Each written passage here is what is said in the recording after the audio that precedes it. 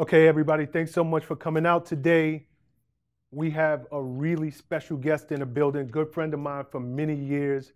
This guy has been named one of the top 40 under 40, very prestigious list, built a PR firm from scratch, now one of the top 10 PR firms in America. And that's just some of his accolades. Please welcome to the stage this week's Power Move Maker, Mr. Ronn Torossian.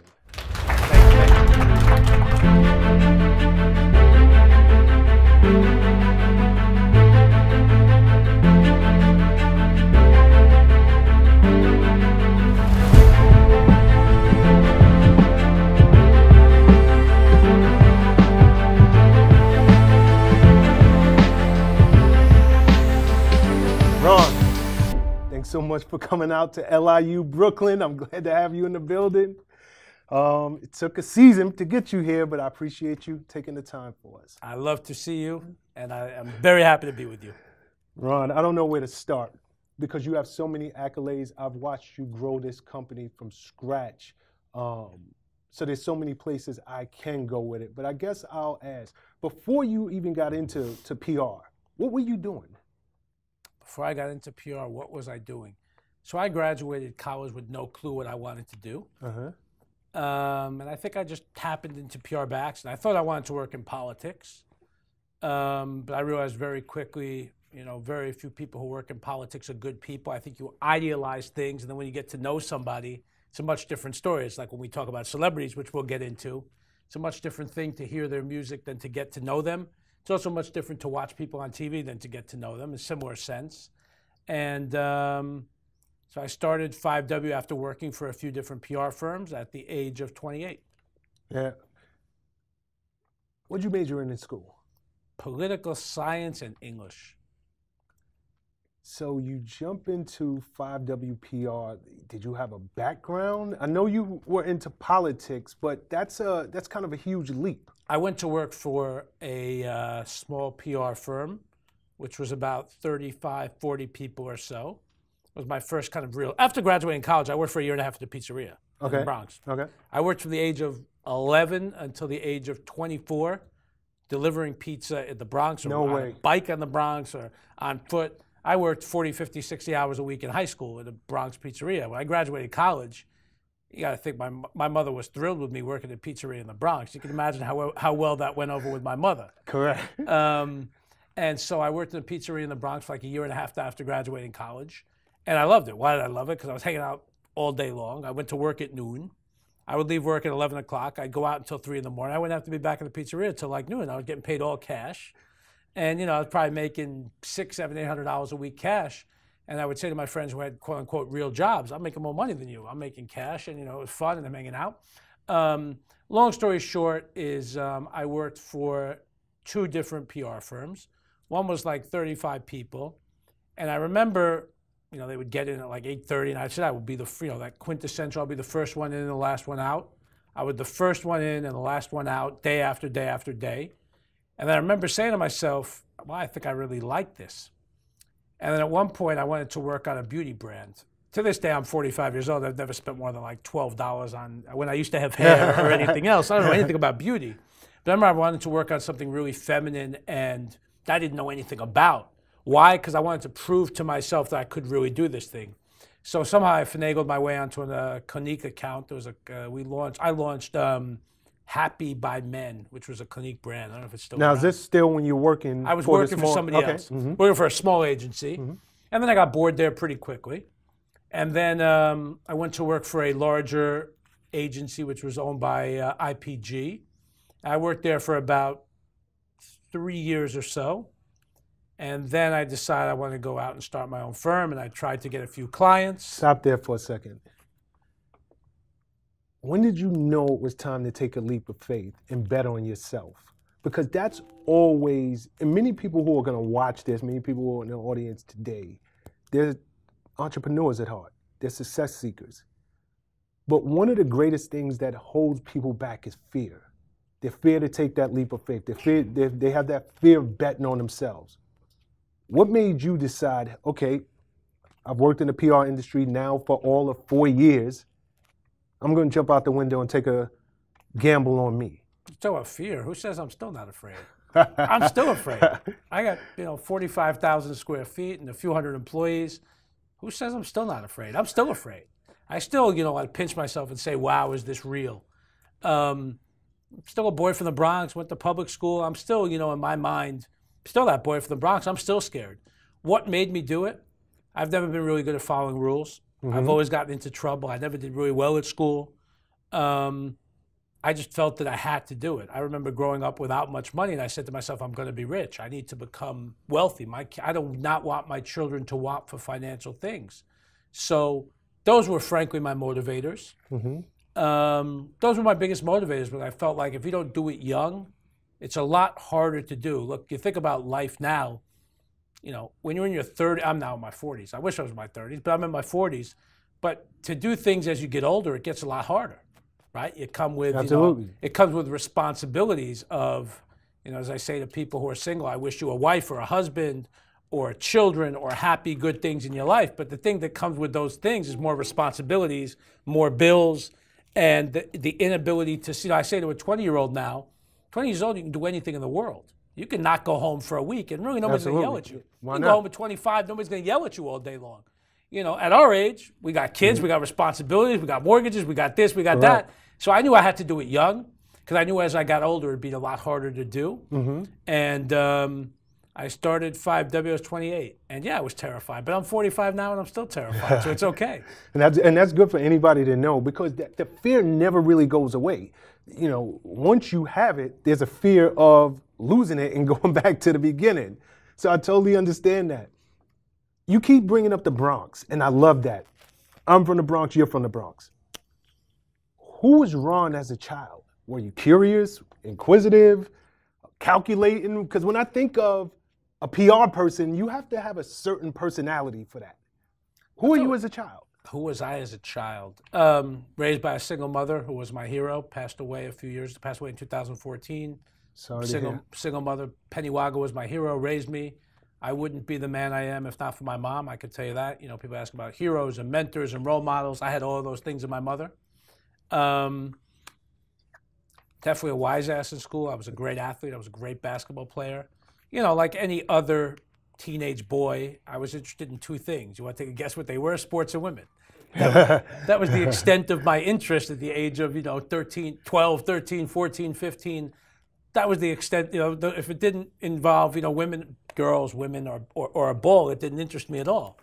I wouldn't have had a clue what PR was. I wouldn't have had a clue what I wanted to do for a living. So who was I? I was probably somebody who got into trouble. I was a leader. I was assertive. I was a lot of things. I think, I moved very, very, very fast, very, very, very aggressive. And I remember growing up without money and vowing that I would have money. I remember vowing so clearly that, my children would not want for anything. But, I have a lot of, you talk about the Bronx. I remember in 9th grade, junior high school, 141 in the Bronx, one of the last few days of school. And I was a real wise ass, but there was a real asshole teacher who said something about, graduation for 9th grade is at some hall in Lehman College. It's just like finding this, it's like finding this building at LIU Brooklyn. Like, you got to ask 3 people to find this room, right? So I remember I said to the teacher, I don't know where that room is, at Lehman College. I said, where is that room? She says, if you don't know, you're really going to be nothing in your life. You should go become a gym teacher. Oh, wow. And I said, you should go fuck yourself. Hold on, you were in 9th grade? I was in 9th grade. And I remember they threw me out. They sent me to the principal's office, something like that. And so I have to call my mother.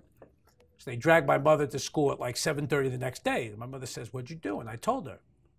And she says, you were right. And I remember she told the principal the same thing. Good and we for left, her. and we Good for left, her. and Good we left. for her. And we left, and if I could do it again, I would do it again.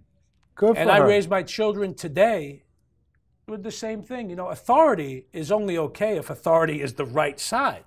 This woman is telling a 13-year-old kid, you're not going to be something because you can't find a building at Lehman College. By the way, I had trouble finding this room here today at the age of 45. So, and I bet you a bunch of you did too, right? And so if your 14-year-old can't find this room today, they're not going to be a loser. Exactly. And so I remember this, defining moment. So I thought growing up in the Bronx was the greatest thing in the world. I went to Stuyvesant High School. It was a big fight at my house. I did not want to go to Stuyvesant High School. I wanted to go to John F. Kennedy, which was a few blocks away, which was 2 blocks from my house. And my mother, because, why did I want to go to Kennedy? It was 2 blocks from the house. All my friends went to Kennedy. Yeah. Why would I want to go? It was an hour and a half on the train at that point, from 230th and Broadway to 14th and First. You had to take the 1 train from 231st and Broadway to 14th and Broadway, and then the L train across. It's an hour and 20 minutes in the 80s and 90s of the Bronx riding a subway. That's not a pleasant experience. Not at all. That's not a pleasant experience. We had Derek Ferguson as a guest. He was at Stuyvesant a few years before me. Okay, I was wondering, did you ever see him walking around the hall? Now, I know him from Bad Boy from years later, but he was a few years older than me. Okay, but he always calls me, yes, he's a Stuyvesant guy. Yeah, Derek's a Stuyvesant guy, but Derek's a few years older than me. But you try to take a train an hour and 20 minutes from the Bronx to get to Stuyvesant. No 14-year-old kid wants to be doing that in the 80s. And this is, not. I started 1988 or 89 until like 92 to Stuyvesant. Who wants to do that? And by the way, Manhattan for me was like a foreign country. I don't have any friends in Manhattan. All my friends are from where I grew up. Yeah, absolutely. And so my mother didn't convince me, my mother forced me to go. She said, you do not have a choice. You are going there for the first semester, and if you hate it, you can come back. And I went, and I actually liked it, because I finessed my schedule so I would be back in the neighborhood by 3 or 4 o'clock, and most days I would end up, where all my Kennedy friends were anyway. And going to Manhattan at the age of 14, 15 from the Bronx was like another world for me, and it was so great. In retrospect, it was a great eye-opener for me, and I learned a lot, and I think, it enabled me to widen my parameter and to widen my view. And long answer to a short question, but I guess, who was I as a kid? I think I was intense. I think I was aggressive. I was a wise ass. I was a leader. I was never good at rules, which is why I probably started my own company. Yeah, and I was about to say, all of those qualities on the outside might seem like they're not the right qualities for working for someone. They are absolutely golden when being an entrepreneur. I mean, back then, kids were not, I don't know what they used to call it, like special ed. They would literally put me in the corner with the special ed kids. But then they had to remove me from the corner with the special ed kids because I would get those kids to start too much trouble. So they would sit me by myself because I couldn't sit still, and so I was ADD. And so I would disrupt the rest of the class.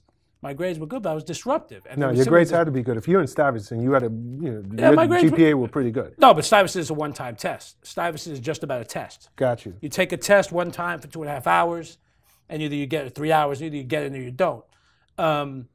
But in school, I was always in trouble. So they would sit me, they would move me around. And so I'd have to sit with, like, literally, I don't know what they were called back then, but I think it was special ed. And then they would make me not sit with the special ed kids because I would get them riled up. I would get them to start trouble with the schools. And so, but I was bored and couldn't sit still. Well, you did pretty good for yourself, nonetheless. And I just noticed you're rocking a BlackBerry, and not just any old BlackBerry, but probably second generation BlackBerry. What are you doing? I've never given up my BlackBerry. I love my BlackBerry. Love it. So, again, if you would say to me, who did I want to be? I had no clue who I wanted to be. Had no idea. I knew I wanted to be successful. I knew I was willing to outwork anybody.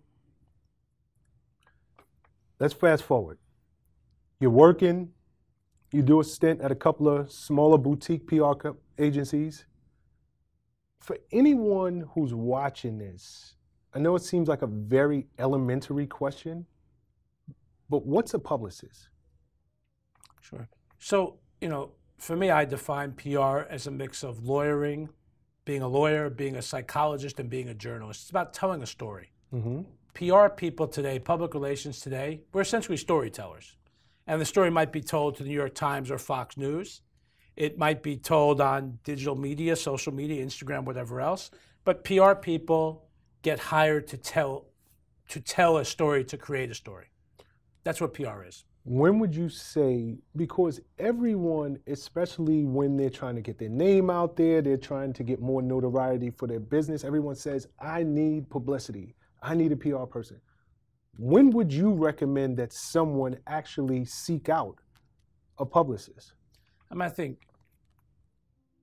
let's back up to that question. I think all of you who have Instagram, anybody who has Instagram, Facebook, Snapchat, LinkedIn, they are already in the publicist business for themselves. Mm-hmm. Everybody has a brand, right?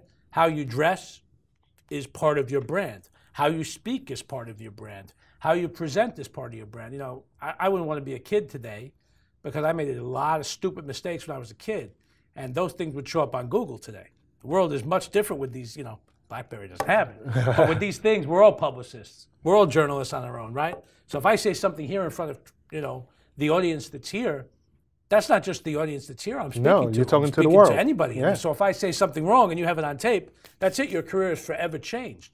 And so I think that everybody should be cognizant of public relations, of their brand, of things like that. When we were kids, if you did one stupid thing, it could go away 10 minutes later. Sure. Here, it doesn't go away. You know, you talk about you do something dumb, your world is forever changed. And I think everybody should always be cognizant of public relations, of their brand, of their image, for themselves and for a company. Well, you talk about people being cognizant of their own image, their own brand. You have a really, like, with your job, you walk a fine line because people come into your office and they expect, get me out there, I want publicity, I want the world to know me. How do you navigate between your strategy and what you think is best for a client versus their own vision? Because you know you've worked with people who are, you know, they see themselves a certain way. But you know what's real and you know what you can, that story that you can tell that would best make sense for the public. Whatever you're doing, it has to be authentic and real in order to really work. I think when you're asking about, you know, you can't always convince people that they are something different than they think they are. And sometimes that works and sometimes it doesn't. You know, I think that our job is to make sure that we build a brand which is authentic which is representative of authenticity, of reality, of real growth, and of, you know, of really being who that person or brand is. How old is your company now? I started in 2003, 17 years old. Wow, congratulations. I was looking earlier before I came, and I just emailed you an hour ago. Our first email was in 2000. Our first email I can find was in 2003. So the same year you started your company? Yeah, you know, Bad Boy was my first real client. Okay, we're going to get to that. Hold that thought for a second. When you started your company, everybody who is an entrepreneur, they come into the space and they have a vision for what they want their company to one day become. What was your vision for 5WPR then, and what is it now? So, you know, because we're on tape, I got to give you a politically correct answer. So the reality is, when I started 5WPR, there was kind of two really omnipresent figures in New York publicity. There was Howard Rubenstein, who at the time for me was like ancient 60, 65, and there was Dan Klores, who was really old. He was like 40, 45. And I said, there's nobody out there who's young.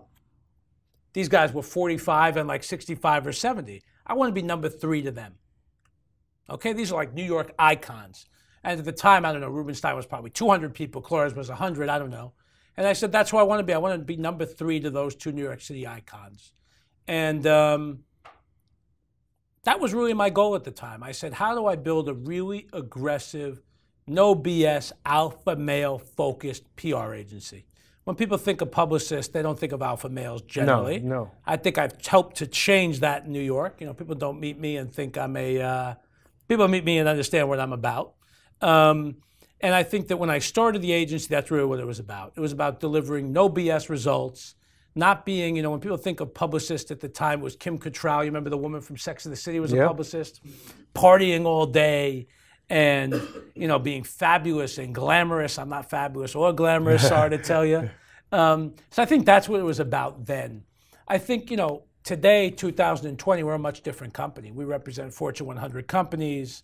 I have 2 co-presidents of the companies. We represent hedge funds and, you know, really prominent people and governments and, you know, and others.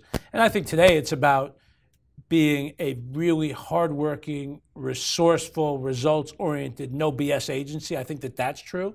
But I think that companies, a lot like people, change. I'm happy that I'm not the man.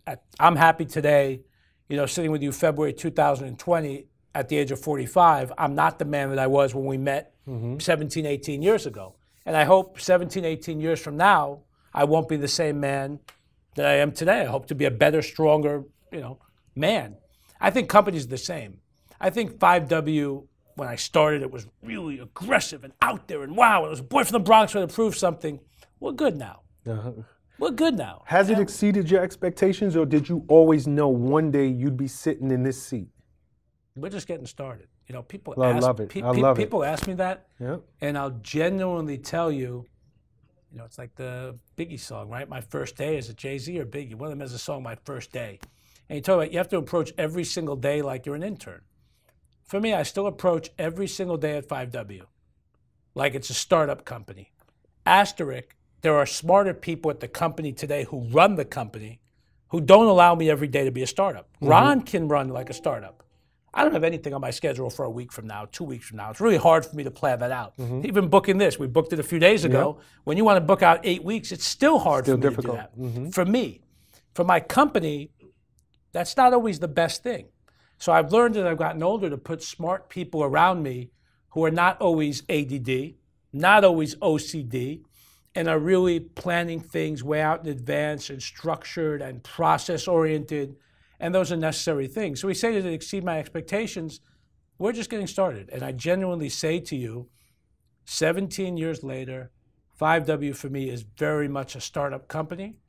5W for me with 200 employees and amazing, great clients, for me is really just getting started. And so no, I'm not satisfied. I'm happy. Life is great. So I won't say I'm not happy, but I'm not satisfied even remotely with where we are. We are on a plan to double in size every 5 years. I would have said that every 5 years we double in size. Last year we grew. This year we'll grow. I need to grow constantly. Who was your first, not your first client, but your first whale? What was that big one? What was the one that allowed you to get bigger office, hire a bigger team?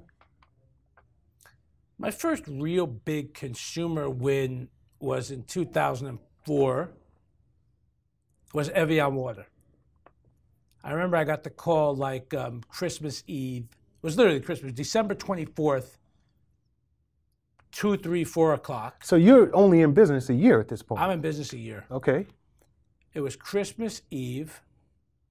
That'd be 3, 4 o'clock. And phone rings, and the guy says this. I remember the guy says, "This is Ray Crockett from Coca-Cola. I want to talk to you about, doing possible work for Coca-Cola." I said, "Wow, okay, great. How can I help you, sir?" At the time, Evian, it might still be, Evian was a product distributed by Coca-Cola, so Coca-Cola handled all marketing for our Evian water. He said, "We've heard about you. I can't tell you from who, but we're going to be in New York next week, and we're meeting a small group of agencies. We'd like to meet you for Evian water." I said, "Wow, awesome." That's insane. How big is your company at this point? 10 people, 15 people. Really? 10, 15 people. It was Christmas Eve 2004. We were 2 years, probably about 10, 15 people. So that's the whale. That's the first one. Evian was the first, oh my goodness, client. I mean, there was others that you know about. Well, of course. But in terms of a consumer brand, Evian was the first whale. I think they were about 300,000 a year, I want to say. It was about 25,000 a month. And it was Evian water. No, I don't need to explain to anybody in the room. Anybody knows what Evian water is. Huge client. Huge client, marquee brand. And I remember I went into the pitch, and they're talking to me about, there was a French guy and this guy who was a senior executive in marketing at Coca-Cola, keeps talking about how Evian's a luxury brand, Evian's a luxury brand, Evian's fine French, fine this, fine that. And I said to him, I cut him off, and I said to him, I'm a New Yorker, the only place I ever see Evian is in Dwayne Reed next to toilet paper. Can I stop you there? Because it brings me back to a question I asked you earlier. Clients always walk in the office and they have their own vision for what their brand represents. And you have to sometimes give the reality and come up with a strategy that meets them in the middle. I'm telling you, I was with one other person, and they give me this whole presentation. Evian's a luxury, fine, French, authentic, wonderful European brand. And I remember I cut the guy off, There was like 6 people in the room. And I said, I live in New York City. I only see your brand in Dwayne Reed, I don't know what it was at that point, next to toilet paper and tampons. That's a luxury brand? Half of them laughed. I remember a few of them like, gave me dirty looks, like, who are you to say this? I won that business when I said that. Because nobody else was saying to them, Evian, again, Evian now looks like this, but Evian at that point 15 years ago was really, again, it was like Grey Poupon, It was like, wow. And when I said to them, and then they gave me this whole long answer about how, well, our distribution is screwed up. We want to be in fine restaurants, but we're actually in pharmacies because, and I said, again, I repeated it. That was it. I won the business at that point. Nothing else mattered because nobody else was telling them that. There was a very aggressive CMO who hired us. The guy had balls. The guy wanted to take chances, a great CEO, and they really wanted to make Evian grow. Evian was my largest client for 5-6 years, probably was $1 million account for 5-6 years, and was a great client. At the time, they were the largest sponsor of the U.S. Open. They allowed us to touch celebrities. They allowed us to touch a lot of different things. But I would tell you, in retrospect, Evian was probably my biggest wow client. And it's so funny. Now I'll say it, I hated Evian water. I drink a lot of water. And so I used to keep Poland Spring on my desk, but I would always rip off the labels and pour it into Evian bottles. And but I wouldn't let non-Evian brands really into my office. And so I used to pour it, and I hated the taste of it. I still hate the taste of it. But back then, I remember I said to my wife, to my ex-wife, my wife at the time, we only got to buy Evian water at home. And after like 3 days, I was like, nah, change that. This leads to an important question because somebody's going to watch this and they want to win business. You took a major risk by being truthful, by telling heads of industry the truth about their brand. Would you recommend that for people who are watching this and are trying to win business and they might need that client to come on board, but they're too afraid to say what they really feel because that could be the difference between going out of business or hiring a couple more I think you got to workers. know. I think you have to know who you are. I think I know who I am. I knew who I was then, and I know who I am now. And I think that I knew that I wasn't going to win a fine. This boy from the Bronx wasn't going to win a fine European brand. I just wasn't. I was not going to. I didn't vacation in the south of France like the other PR firms that when they were growing up, their parents took them. My kids are growing up in the south of France. My kids go to the south of France every summer. My kids today, when they go pitch some fancy brand in 10, 20 years, they'll know what they're talking about from an authenticity real. They're going to private schools in Manhattan. They're growing up much differently than I did. Absolutely. Okay? And I'm happy that they are. And I hope my grandkids will grow up even better than my kids. But I knew that I couldn't win. My strength at that point was in being authentic, real, and hardworking. And in retrospect, there was a really hungry CEO there who wanted to take chances. Those people, the CEO and the CMO, hired me because they saw I was different than the fold. And by the way, the initial contract was something like 6 weeks. It was a 6-week gig with Evian.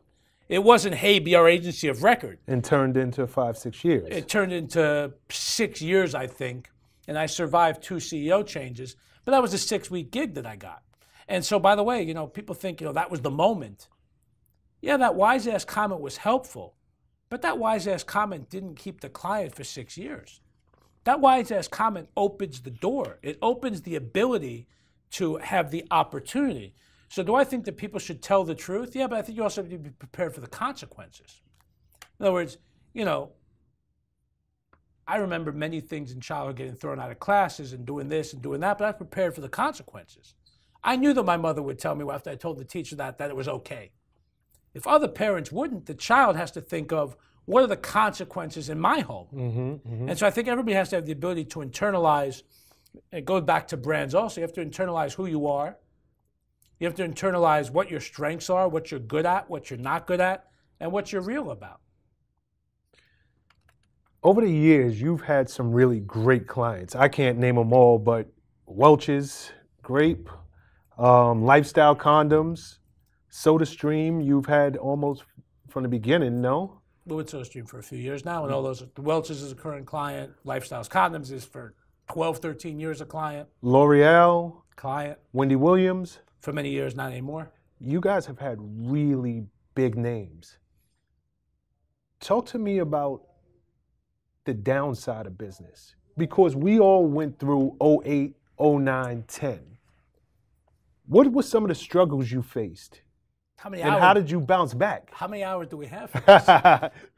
Because people only see the good things. They only look at you. You have the title, I'm CEO of such and such. This guy must be doing well. They don't see behind the curtain all that it takes to run a business and to keep a business afloat. Having a business is like having a child. It is constantly there. It's constantly a responsibility. It's always on you. Struggles, there's always struggles. It's terrifying. The first 4 years in business, I think I worked 7 days a week in the office. The first 2 years, I tell you, I would be in the office at before 7 a.m. I would not get home before 9 p.m. Monday to Friday. Saturdays, I would work 9 to 3. Sundays, I remember I would give myself a light time. I would go to the gym in the morning, and I go in from like 1 to 4, 1 to 5 on Sundays. That was my first 3 years of owning my own business. I went on a 3-day honeymoon, no vacations. Literally, the first 3 years I worked 7 days a week. Literally. That's what it takes to start. Yeah, that's what it takes to get a business off the ground. Christmas Eve, 4 o'clock is when that Evian call came in. And I always say to myself, if I wasn't in the office that day, Christmas Eve, that guy might not have left a voicemail. Mm-hmm. By the way, he might have been calling 10 PR firms. That guy at Coke who was making the call was probably just calling down the list. And he had a bazillion things to do. This guy is calling, Coke is in Atlanta, so it was probably 2 o'clock for him, 3 o'clock for him. Before he goes home, he might be calling down the list of 10 different PR firms. Had I not answered at 4 or 5 o'clock Christmas Eve, I might not have ever gotten that client. And I think of that. So talk about sacrifice, many, many, many hours of working hard, constant stress, and I had no backer, nobody, it's constantly terrifying being an entrepreneur. It's constantly terrifying working for yourself. It's constantly a challenge working for yourself. People don't realize the struggle that goes along with it. And it is a constant struggle, and it's scary. It never is. And it's scary. And being an entrepreneur, it's like I'll say it on camera, I hate these holidays like President's Day and Martin Luther King Day and all these holidays. You know why? Because the mail doesn't come. And guess what does come? Your bills still come. And so Columbus Day and all these other things, I always say as an entrepreneur, and I've gotten better at it through the years, is, all these holidays and strikes and all the rest. You know what the entrepreneur still does? It's like in Goodfellas. Fuck you, pay me. Right? You all see Goodfellas, right? You know when the guy says, fuck you, pay me? Employees are still getting paid. Absolutely. So, tomorrow if there's a snowstorm here, whoever's paying these light bills, they're still paying. So when the mayor goes out and says, well, you should all stay home, my work ethic is like the bodegas in New York City. They work 24 hours a day. 24 hours a day. There's no lock on the door. And so that's still my work mentality. That's still my, DNA in terms of, that's my work ethic. It's like the bodegas in the city, 24 hours a day. I'm a New York City kid, right? These things don't close. And I think that that's what being an entrepreneur is about if you want to build a successful business. Because you know what? There's no paycheck on the 15th and the 31st for us. You still got to, but on the 15th and 31st, you damn well better pay your employees if you want to build a sustainable business. I have never, ever, for years, I've never missed a single, I'm never late on any bills, ever. Employees have been paid since day one. And now it's not a big deal. But when I was starting, it was really, really important to me to do that. It was like, you're taking a responsibility for people. And I remember when I started to hire people, it was scary. I said, wow, I'm hiring somebody like I remember when my first employee had a kid. I remember it was 2005. I had an employee who had a child, 3 years in. I was like, wow, this guy works for me and he has a kid. And he's going home to his wife and saying, like, I'm going to pay for our kid from 5W's bills. It was scary. It's very scary. It's very scary. You know what else is scary? Being in the service business. Sucks. Really tough. It sucks. Really Anybody tough. who's thinking about going into service business, I tell you, go and create a product or something. But service business sucks. It's tough. Really a hard business. For anybody who's in the service business, are there any clients that you would pass on? Are there any clients that you would say, you know what, some money costs too much. Keep your money, it's not worth it. So 17 years into business, I'll tell you that some of my biggest mistakes have been working with clients I shouldn't have worked with. Anybody who, I tell all my senior executives at 5W today, one of the most important business books I highly recommend is a business book called The No Asshole Rule. Mm-hmm. If you haven't read The No Asshole Rule, you should read it. Great, great, great business book. It teaches you about being tough and being strong, but not being an asshole, right? And so for many years, I think at 5W, I didn't understand that. Okay, I didn't understand that the client is not always right. Okay, I hate to break it to you. Hold on, can you look in the camera and say that? The client is not always right. The customer is not always right. I think the reality is that there's a misconception the customer's always right. The customer's not always right. They're just not. And so I won't work with assholes at the simple rule. Assholes, can be broadly defined, but somebody who's always nasty and always difficult, I think it took me a while to learn it, but those people are the least likely to pay their bills, are the most likely to be awful to staff, and they're just constantly difficult people. Through the years, I've made a mistake of working on certain types of clients that bring a backlash for working for us. I say on camera, I worked for Girls Gone Wild for years. If you all remember Joe Francis, Girls Absolutely. Gone Wild. Yep. He was a client for years. And I thought at the time when I took him on, I could make him the modern day Hugh Hefner. That was the goal. So you all think about who Hugh Hefner was. Hugh Hefner was an icon, right? Hugh Hefner was not a pornography guy. He was a cultural icon, right? I thought I could make Joe Francis that. The reality is I couldn't for a lot of different reasons I don't want to discuss on camera, but he's not a good guy. I don't want to say a lot more than that, but I'm not a big fan of people that are always difficult. And so again, it's a different of a perception there versus a perception here. They're two different things. And so I made a mistake working on a bunch of clients that I thought would be something different. Mm-hmm. And that's part of the growth process. I recently turned down, in the last 24 months, I don't want to say who, probably the biggest news story in America. And I'm happy I turned it down for a variety of different reasons. But I think you're 17 years in. Everybody knows 5WPR. You're now one of the top 10 PR firms in the USA. You can make that decision now. But for somebody who's still trying to come up. I would say if you're trying to come up, you got to do things differently than you do today. So the question is, what's more important? Quantity, quality? The most important thing, first of all, is being able to sleep with yourself. The most important person you sleep with is yourself. Okay? You need to be able to live with yourself with the decisions that you make. Mm-hmm. So I have a friend who works on something I would never work on, but he's okay with it. In my business, I would never work on what this person's working on, but he's okay with working with what he works on, and he generally is. So we say quantity or quality. I don't know if it's quantity or quality. By the way, Prez, there's entrepreneurs out there that are happy waking up at 10 a.m., working until 3 o'clock, and they're happy with that. And they're making whatever they're making in 4 or 5 hours a day, and they're lifestyle entrepreneurs, and that works for them. I don't know if I call them entrepreneurs. I call them people who just don't want a boss. That could be. It's just, But in today's I can go world, drive an Uber. I don't know if I qualify as an entrepreneur. There's different definitions of what, maybe they're contractors, but there's people that, you're right, don't want a boss for whatever reason. Mm-hmm. And so for them, they're happy not having a boss and not needing to go to work in the morning. A lot of it is about what you want, right? A lot of it is about, I'm 45. I don't need to keep going to work a zillion hours a week like I do. And it depends on what you want. People who watch this program, people who are sitting in this audience, want to sit in that seat. So I'm speaking specifically about entrepreneurs who are looking to grow their business, scale, one day see themselves on the cover of Forbes magazine. What should they do? What should they do? Work a zillion hours.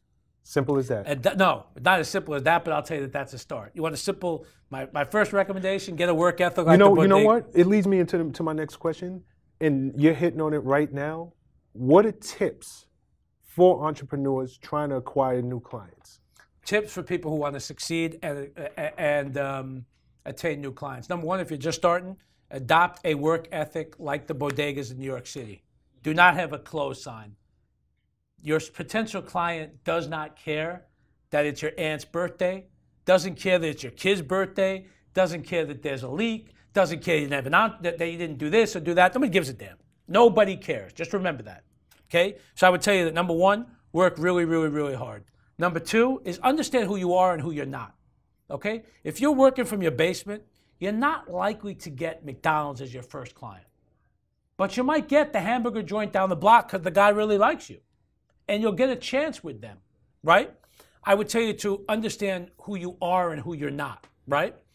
I think that those are two initial tips, and I'll give you, believe in yourself. And believing in yourself is really, really, really important. It's from your core. Mm-hmm. It's not announcing, I believe in myself. Do you really believe that you have it? Do you really believe at your core that you can make it? I can look you in the face today and tell you, my business is going to keep growing. Period. Period. 5 years from now, if we're sitting here, I am a complete failure if my business isn't 20, 30, 50, 75% bigger than it is. But you know what it won't be? It won't be 500 times larger than it is now. You know why? Because I like to sleep in my bed. Because I like to go to the gym in my house every morning. Because it's really important to me to make up with my daughters I'm divorced, my kids are with me half the week. It's really important to me to wake up with my daughters half the week.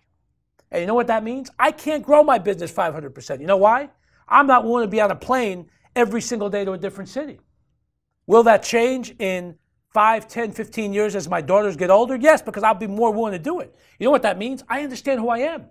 I cannot win business right now in Africa and Europe and Australia. You know why? Because I want to wake up with my daughters half the week. And because I like to wake up in my bed. And you know what that means? I can pretend I'm the best PR firm in Africa and Australia and Europe, but I'm not. You know why? Because somebody else will go to those places every day. Because there's somebody like me that says, I don't need to wake up with my kids every day. I don't care about sleeping in my bed every day. There's people in my business that are on the road 25 days a month. I don't want to do that. And so that means I understand who I am. I understand what I can do and what I can't do. It's also why my business, I think, has grown, because I now have people in the business who are able to go after business that I don't think I would win. They'd never let me today tell Evian your business sucks. You sold extra tampons. I'd never be able to do that anymore. Talk to me. You're in the PR business, which essentially means you're working around the clock. You could have a client that a scandal breaks out 4 a.m. and you got to get to work. Phone call comes in. As a person that shapes the narrative, when do you decide that it's right for a client? And we see so often in the news every day, stars are coming under fire. When do you decide, make a statement, or just shut up and it'll go away? I think it really depends on who they are. I think it's really hard for celebrities to shut up. I think it's really hard for well-known brands to generally shut up once it becomes a really, really, really big story. You know, that book, The Tipping Point, if you haven't read, Absolutely. Of course, a great marketing book. The Tipping Point is a great book. Go read it if you haven't. But The Tipping Point is an important narrative. In other words, how big is the story that you need to respond, that you need to comment, is something you need to understand. So I think when people talk about, crisis, what constitutes a crisis is really important. So, I got a name drop here. I lectured last year at Harvard Business School on crisis PR. And you talk about and now you're at LIU Brooklyn. Now I'm in LIU Brooklyn. but last year I lectured to a bunch of classes on crisis PR at Harvard Business School. Mm-hmm. And I'm going to get to, and there was a case about United Airlines when they dragged that doctor off the plane by his face. Do you remember that story? Yep. Okay. You know why that wasn't really a crisis for United? Because they're very short op. It didn't materially affect their business. Something like 55% of people said they would never fly United again. But guess what? Out of 98% of the cities in America, you don't have a choice. And how many of you now who are flying, what you're doing, tomorrow you need to be in Washington, tomorrow you need to be in California. You know what you all are checking? What's the price and what's the departure? And that's it. Because it's not that you have 75 different choices. You have 3 choices. And that's in New York City. Pretend you're in Baltimore, there's one airline. Pretend you're in a hub of United. I don't know what United hubs are. So that was a short-term crisis. That was not a fundamental crisis. You talk about fundamental crisis, you know, the coronavirus now. That's a fundamental crisis for the country of China, for tourism, for cruise lines.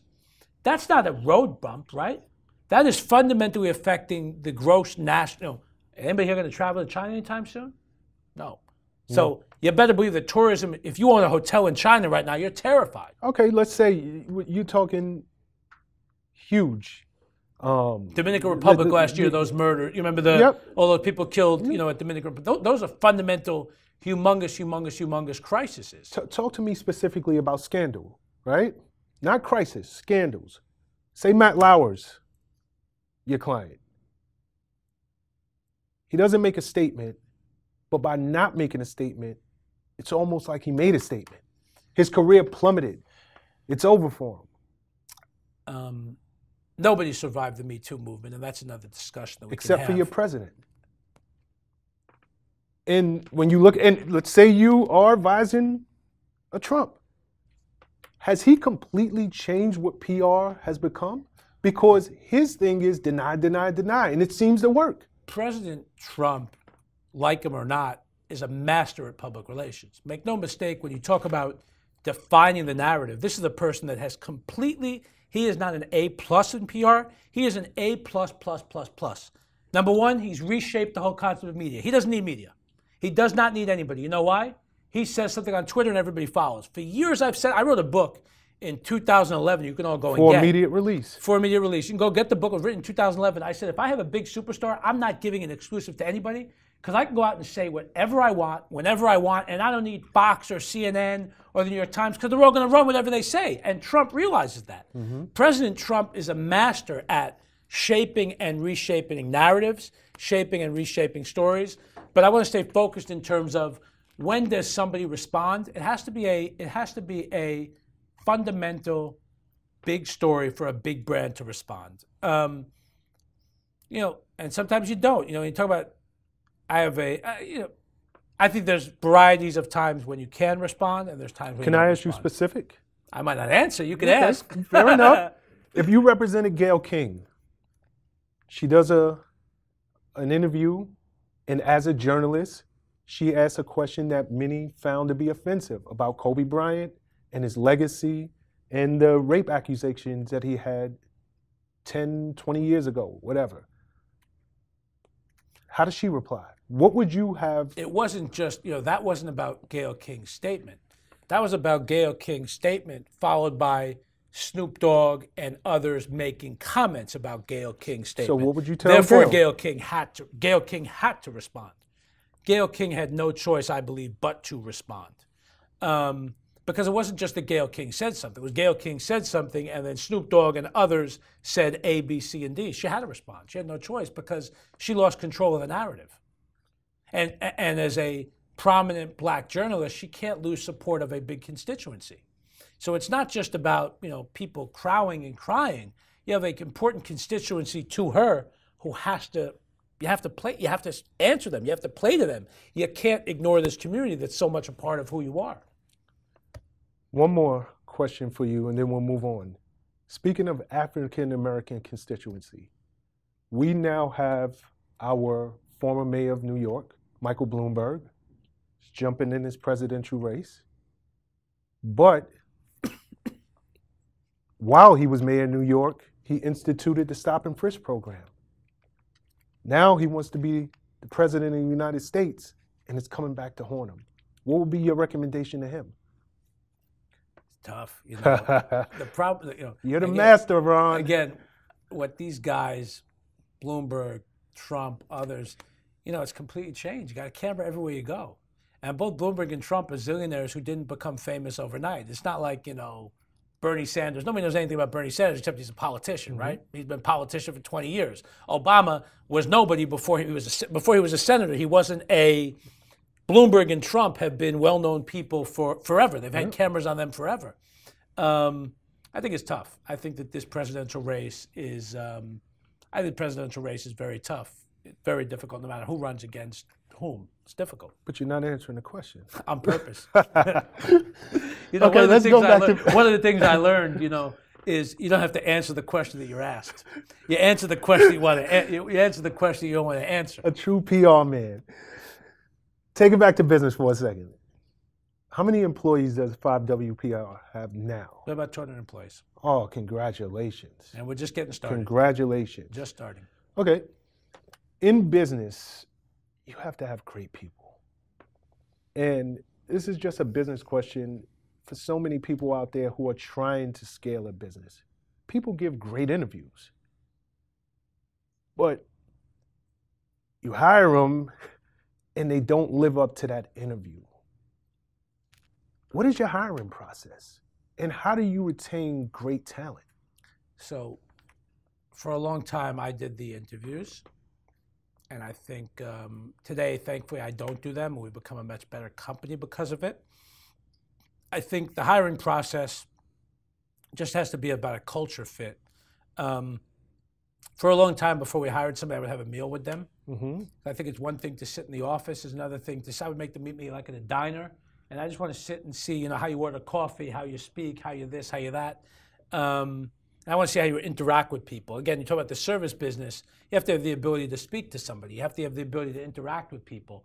So I like to see how that, how that played out. So I would always do a meal with somebody next to my office, like the coffee shop on the corner I would do for a long time. You just have to ask questions and have them, ask questions and be prepared. But I'll also tell you that one of the most important business lessons I got was from Mark Ecko. Mark Ecko once told me years ago when I started my business, fire quickly. If somebody's a mistake, fire quickly. You're doing yourself and them a favor. And I've learned that and I've applied that. Again, today at 5W, thankfully, I don't do the hiring or the firing because there's people a lot better than me at it. But I think that the hiring process is really difficult. I think for entrepreneurs looking to build businesses, you just got to learn to understand your gut. I think, I believe entrepreneurs are smart, but there's smarter people out there than most entrepreneurs, right? Agreed. I spoke at Harvard, awesome. I would never gotten into Harvard. And I think most great entrepreneurs don't go to places like Harvard or like Columbia or UPenn. There's plenty of great people that come out of LIU Brooklyn, but the people who come out of a school like this are not likely to be top of the class. They have to understand their gut. You have to understand where you come from and what you're good at. And I think that that's one of the keys to being a good hirer and employer. Finding best-in-class talent. For you, what matters most? Values, abilities, skills, or reliability? For my top people, I would say the top people at 5W, first of all, they're good people. Okay. They're good people. Right? That really matters.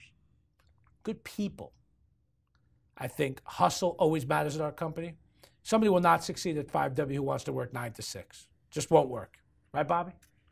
Employee here. But if you work 9 to 6 at 5W, you're not going to succeed at my company.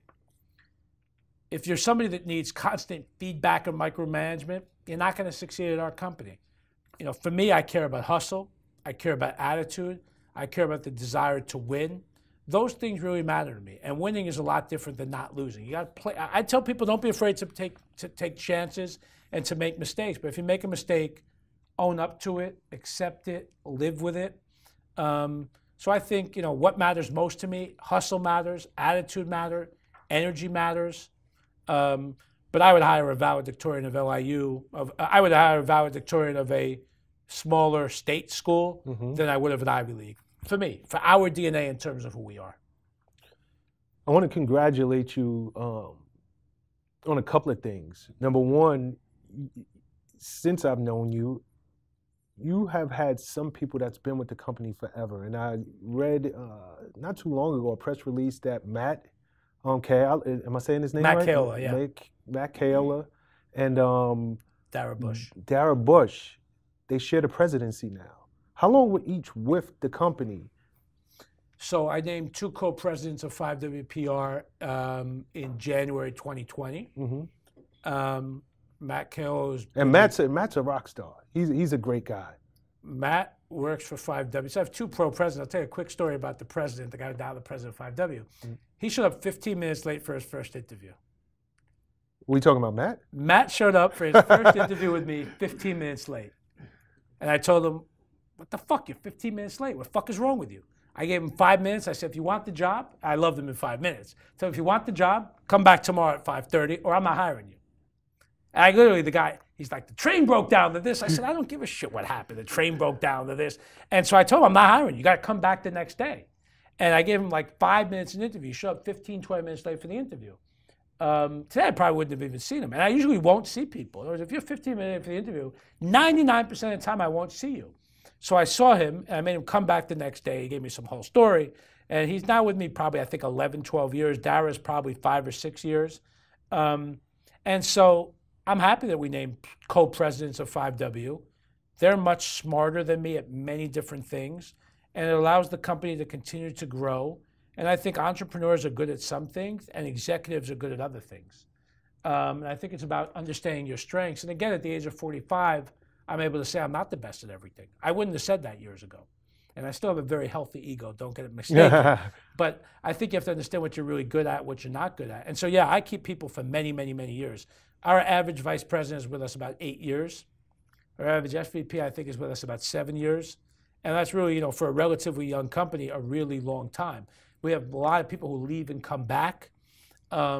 We create a great work environment where people can win, where people can grow, where people can take chances, where people can do fun things. Those are important things to me. Would you consider yourself a loyal guy to your staff? I would consider myself tremendously loyal to my people. What's more important, loyalty or performance? What's more important, your arm or your leg? I mean, you know, they're both really important. They are both really important, but you really can be loyal to a fault. You can be loyal. I mean, if you're loyal and dumb, do I want you to work for me? No. I mean, you know, if you're loyal and incompetent, do I want you to work for me? No. And I think I'll also tell you that, like I said earlier, people and companies evolve. People also need to evolve with where they are and who they are as a professional. So there are people that worked for me for years that I've gone to them and I've said, we're no longer the right company for you. I've gone to people and said, you really want to do X? I'm going to get you a job in another company. I'm going to get you a job with doing something else. Where do you want to work? I'm going to help you get that job. What recommendation do I need to give you? Because there comes a point where, again, for me, if you want to be a top executive for us and you're content with where you are, I can tell you a story. I remember probably 2008.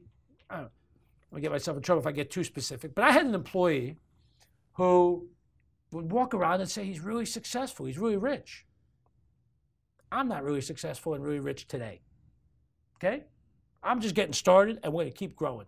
If I hear a senior executive who says he's really rich, how hard are you going to work if you're really rich and successful? The guy works for me at this point. How hard are you going to work? And so if you're thrilled with where you are today and you work at 5W, you're not right for us. You have to always want more. I love that. One of the mottos at 5W constantly is, I want you to take your boss's job. Your boss is going to keep moving up, but I want you to take your boss's job. People who succeed at 5W have an attitude of they're going to go out and do it, and they're going to go out and create. And ask for an apology, don't ask for forgiveness, not for permission. And so you have to continue to exceed expectations because that's what clients expect and that's what we expect. And I want you to expect it from yourself. More importantly, what I want is, what do you want? If you work at 5W, you want to be great, I want you to want to be great. And my job as an entrepreneur, as a CEO, is to help you to be great, is to reward you for being great. And to set up systems whereby you're going to win. And so loyalty is important, but you got to be loyal and good, loyal and smart. And performance, yeah, performance is more important. It is more important. Good. Performance is more important. Speaking about being great, you guys won in 2018 PR Agency of the Year. Can you explain to everybody who's in the room and who's watching, what are the Stevies? Because you guys swept it that year, no? Stevies are the American Business Awards. They've been called like the Emmys of the business community. Thankfully, we win a lot of awards, and they're nice and they're good for recruitment. What really makes me happy is that we do great work for clients.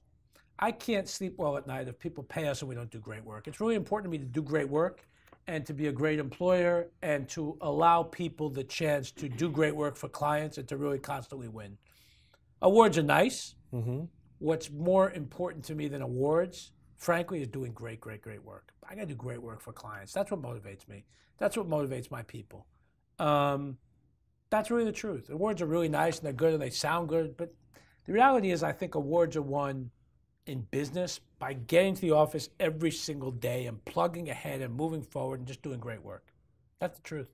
Has that helped more business walk in the door Sure. and better talent walk in the door? Helps for talent and helps for business. Nice. What advice would you give? Because there are a lot of people who have started boutique agencies. There are a lot of people who want to get into PR. You are a success story. You're still young, you're healthy. What advice would you give to someone who wants to start their own boutique agency? If you want to start a boutique PR firm, first you should go out and get a few clients. Make sure you have clients. You know, $1 in a dream works, but you got to make that dream work. Do you have a client? Is somebody willing to pay you for what you do? That's the hardest part. The hardest part is getting the clients. You have to have somebody actually pay you. So before you're going off to start an agency, who's hiring you for this agency? Do you have clients who are actually going to pay you? The ability to do great work, there's two things. Can you sell and can you do great work? So to build a business, you have to sell and you have to do the work. It's both things. And so I would tell you, my advice if somebody wants to start a boutique PR firm, make sure you have clients and make sure you can do the work and make sure you can go a few months without taking money.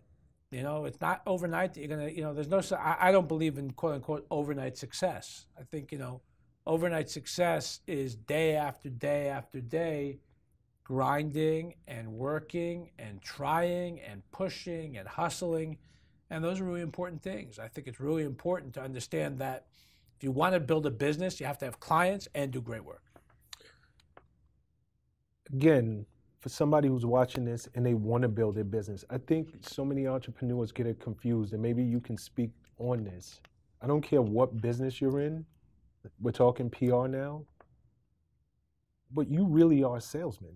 You keep, and I don't know if you guys are catching what he's saying. You at the top, you're not doing day-to-day PR. No, I don't work in PR. I mean, you are a salesman. I love to do PR. Okay, but when you own a business, you do HR, you do finance, you do sales, you do psychology of managing people. Mm-hmm. You're not able, as you build a business, it's funny, you know, people think about that. As you build a business, you do less of the thing you enjoy doing, and you learn, if you're a CEO of a company, you manage many, many, many different things. So it's finance, it's human resources, it's the law, it's paying bills, and there's no textbook which comes for here's how you do it. It's like having a kid, you know. When you have a kid, you get the baby. There's no book that tells you here's how. There's no book that tells you, you know, here's what you do with the baby, right? Same thing with a business. In other words, you know, you gotta trust your instincts, understand your instincts, and make them work for you. And I'm going to bring this to a close, but in the world of PR, and you spoke about this briefly, but there's somebody who wants to start up their own boutique agency. They want to start up their own firm. Is there room for success the way it was for you 17 years ago? 17 years ago, there was no social media. YouTube hadn't been invented yet. There was no way for people to get their own story, their own narrative out there. Is there a need for PR firms in 2020? You're asking two different questions. Number one, is there a need for PR firms in 2020? I would tell you there's more than ever before a need for PR firms in 2020 because everybody's walking around with these. Right, there's a zillion influencers, and meanwhile there's Kim Kardashian that's an influencer. There's two different worlds of what they look like. Yes, there is very much a need for a PR firm. There will always be a need for people to create and craft your stories. Is a PR firm of 2020 the same as a PR firm of 2010? No, different things. So yes, there's a need for a PR firm, question one. Question two is, can somebody succeed in a PR firm today? I hate when people say, well, this guy's number one and this guy's number two, so I can't win. I think there is always room for growth and success for hungry, smart people. There's always room for another law firm. There's always room for another PR firm. There's always room for another college. There's always room. There's Coke and Pepsi, and somebody else can be the next Coke or Pepsi. Are you familiar with Tom Bilyeu, CEO of Quest Bars? Yes. He has this quote that I love. He says, "There's always room for the best," and it's as simple as that. Absolutely. No right. matter what. There's business. always room for success. Yep. And well, I can't do it because Facebook is there. Well, there was no Facebook before Mark Zuckerberg created, and guess what? You can be the number 5 social network and still make a lot of money. And I can't do it because this guy's there, that guy's there, this guy's there. If you're always negative, don't go start a business. You got to take chances. You got to create. And yes, I think there's always opportunity. And I think if somebody started a PR firm and they were good at what they do, they could succeed. What's the best advice you ever received? Best advice I ever received was from my mother, from my mom, Penny Waga. Believe in yourself. Constantly drilled into me that you could do anything and believe in yourself. That's the best advice I ever received. It's the worst advice.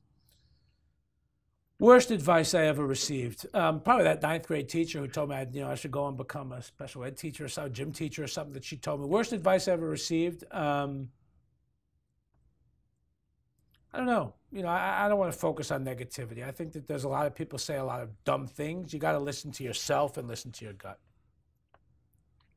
If you can go back 20 years ago, what advice are you giving to 25-year-old Ronn Torossian?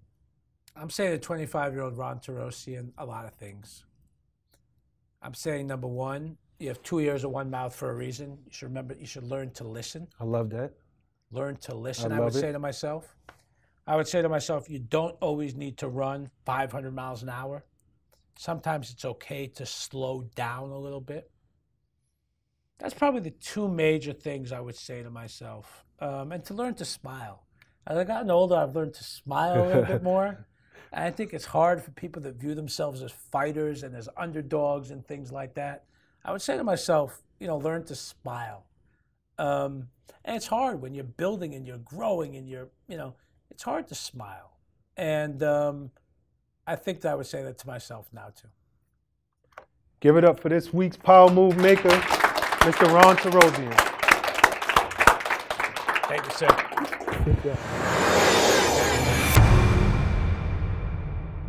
What's up, guys? Thanks for sticking with me to the end of the video. Truly appreciate you.